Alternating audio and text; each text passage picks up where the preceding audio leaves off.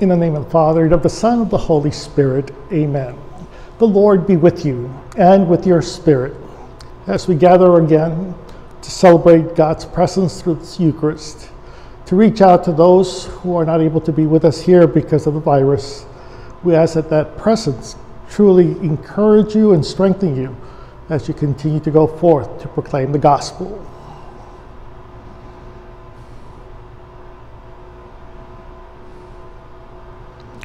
Lord Jesus, you forgive us our sins.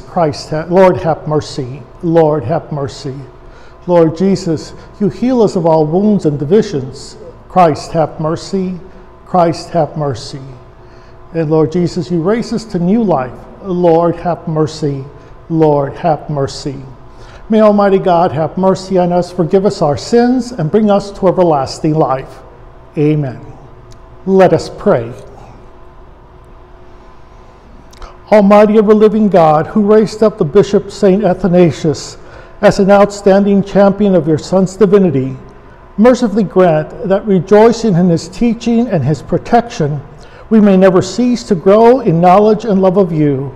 Through our Lord Jesus Christ, your Son, who lives and reigns with you in the unity of the Holy Spirit, one God forever and ever. Amen.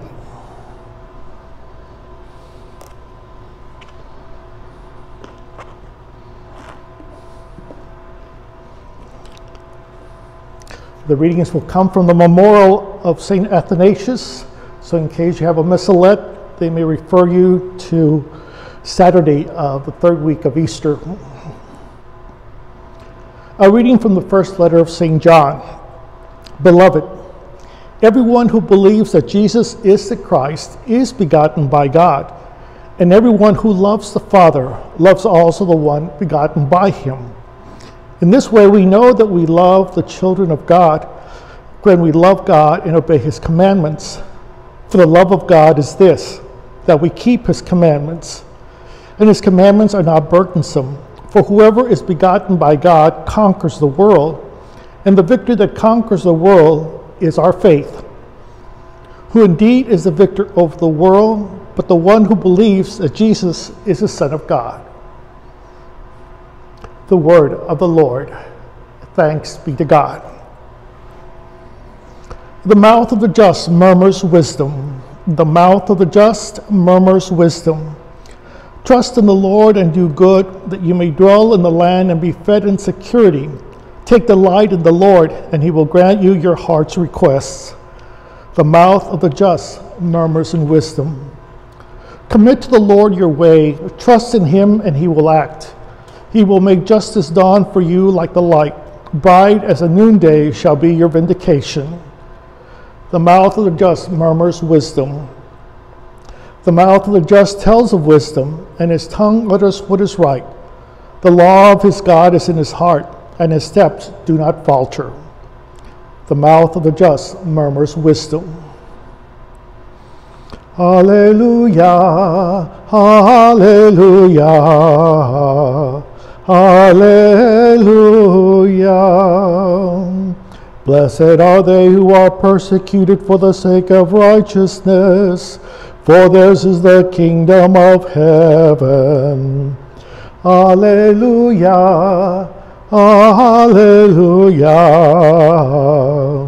Hallelujah. The Lord be with you and with your spirit. A reading from the Holy Gospel according to Matthew. Glory to you, O Lord.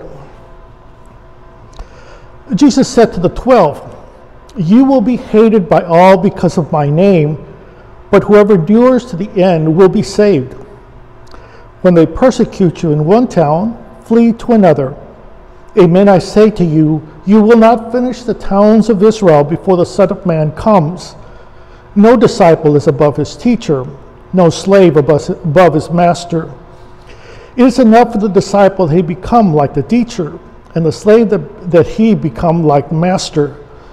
If they have called the master of this house of Beelzebub, how much more those of his household?"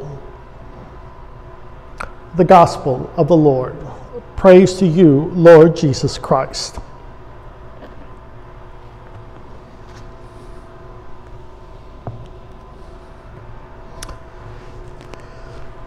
always preparing a brief homily to not only try to explain or how the scriptures are alive today for us, but it also brings me to a wall that I just quite can't see over to see the effects of our faith and our good works, what they actually affect, how they move people to do good things.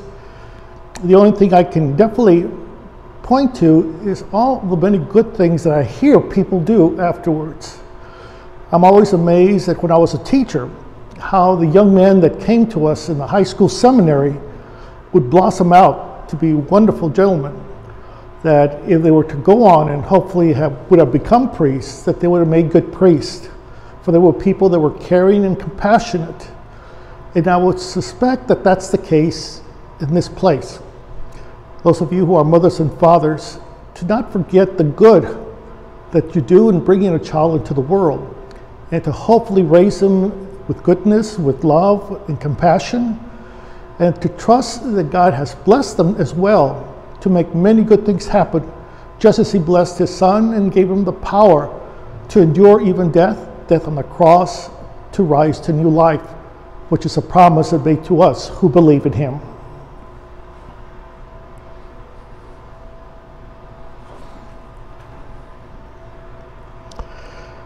Following the example of St. Athanasius, who faithfully served the Lord and trusted in him throughout his life, we now bring our needs to God. For the leaders of the church, may the Holy Spirit continue to give them strength and grace in proclaiming the truth fearlessly. We pray to the Lord. Lord, hear our prayer. For political leaders, may God grant them courage in passing laws, protecting all life from the conception through natural death. We pray to the Lord. Lord, hear our prayer. For those who suffer from any addiction, may the hope of resurrection in Jesus give them strength in their pursuit of healing. We pray to the Lord. Lord, hear our prayer. For this community, may the Lord place his hand upon us and guide us in our service to the sick and oppressed or suffering. We pray to the Lord. Lord, hear our prayer. For all the faithful departed, may they rest in the peace of heaven. We pray to the Lord. Lord, hear our prayer. And we pray for the prayer intentions for this Mass, for all shrine pilgrims, and for the eternal repose of Sharon Hansen. We pray to the Lord. Lord, hear our prayer. And we pray for all the prayers sent to the Shrine and the Missionary Association of Mary Immaculate. We pray to the Lord. Lord, hear our prayer. Eternal Father, we trust in your infinite goodness and love.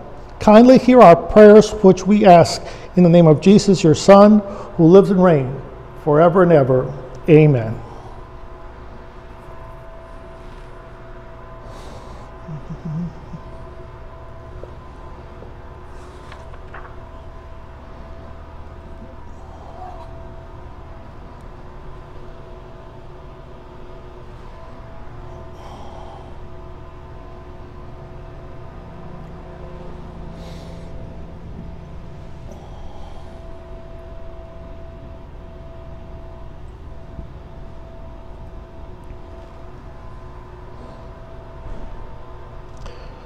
Blessed are you, Lord God of all creation, for through your goodness we have received the bread we offer you, fruit of the earth and work of human hands. It will become for us the bread of life.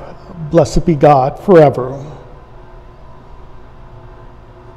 Blessed are you, Lord God of all creation, for through your goodness we have received the wine we offer you, fruit of the vine and work of human hands. It will become our spiritual drink. Blessed be God forever.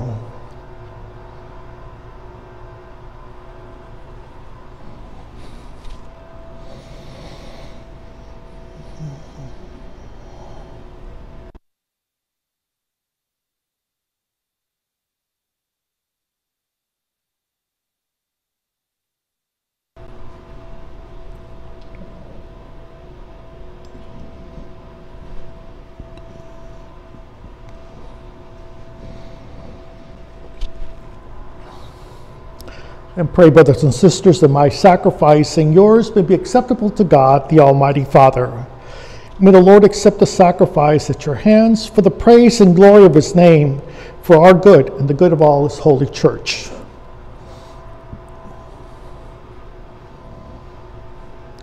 Look, O Lord, upon the offerings we present to you in commemoration of St. Athanasius, and may witnessing to your truth bring salvation to those who profess, as he did, an unblemished faith, through Christ our Lord.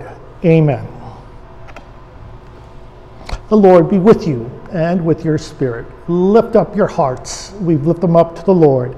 Let us give thanks to the Lord our God. It is right and just. It is truly right and just, our duty and our salvation, at all times to acclaim you, O Lord, but in this time above all to laud you yet more gloriously, when Christ our Passover has been sacrificed. He never ceases to offer himself for us, but defends us and ever pleads our cause before you. He is the sacrificial victim who dies no more, the Lamb once slain who lives forever. Therefore, overcome with paschal joy, every land, every people, exalting your praise, and even the heavenly powers with the angelic host sing together the unending hymn of your glory as they acclaim. Holy, holy, holy Lord, Lord God of hosts, heaven and earth are full of your glory. Hosanna in the highest. Blessed is he who comes in the name of the Lord. Hosanna in the highest. You are indeed holy, O Lord, the fount of all holiness. Make holy, therefore, these gifts, we pray, by sending down your Spirit upon them like the dewfall, so they may become for us the body and blood of our Lord Jesus Christ. At the time he was betrayed and entered willingly into his passion, he took bread and, giving thanks, broke it and gave it to his disciples, saying, "Take this, all of you, and eat of it, for this is my body, which will be given up for you."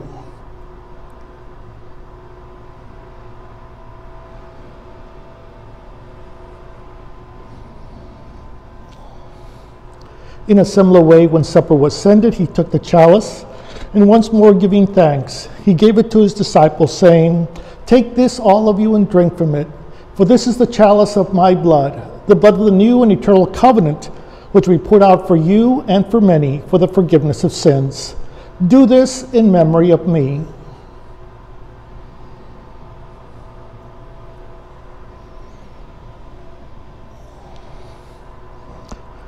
The mystery of faith.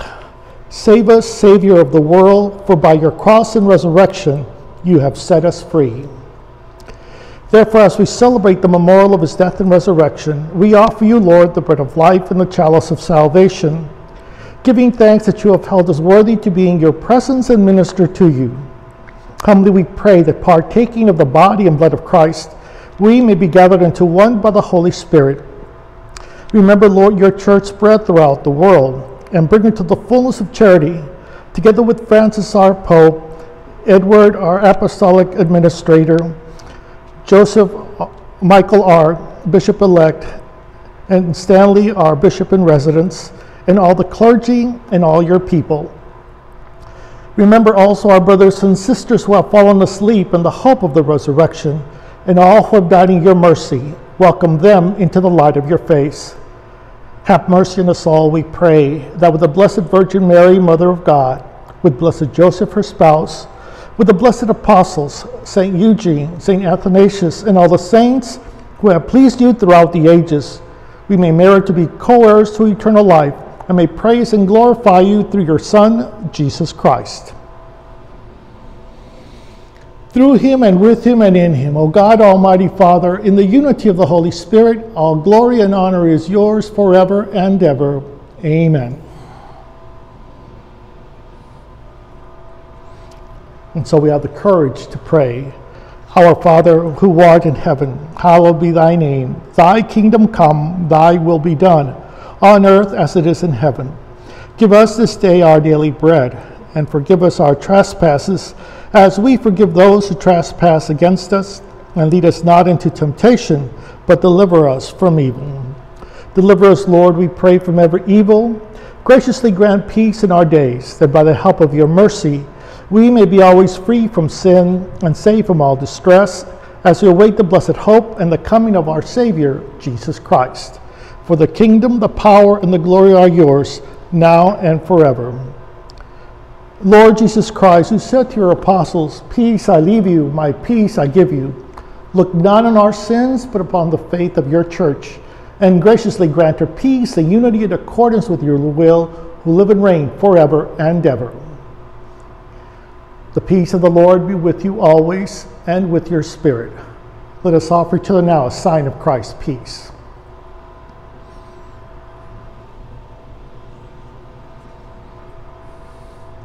Lamb of God, you take away the sins of the world, have mercy on us. Lamb of God, you take away the sins of the world, have mercy on us. Lamb of God, you take away the sins of the world, grant us peace. Behold the Lamb of God, behold him who takes away the sins of the world. Happy are we who are called to this communion.